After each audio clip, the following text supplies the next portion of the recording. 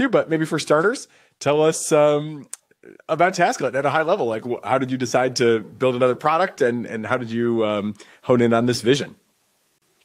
Yeah, so this is our second product after Shortwave, and basically what happened was earlier this year, we got really good at hooking our AI and Shortwave up to other products. So we added MCP, and people were doing like these interesting workflows where they were like taking data from their email and they were sticking it in their Notion or in their Asana and updating their HubSpot automatically. And people really liked this, and it worked really well.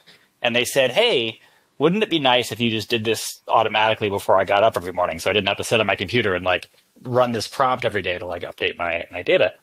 And we said, yeah, that'd be cool. Let's build that. So we started making that, and we very quickly realized that, hey, if this thing is running when you're not at your computer, having a tight UI integration between your AI agent and your email doesn't make any sense because you're not even in front of your computer when this is happening. And so what if we took advantage of that and built something just much more general purpose that was great for doing, email sync with other platforms, but also just like general automation. And so we took a bigger swing and said, hey, we're going to try to build something that is designed to be your general purpose AI agent automation tool.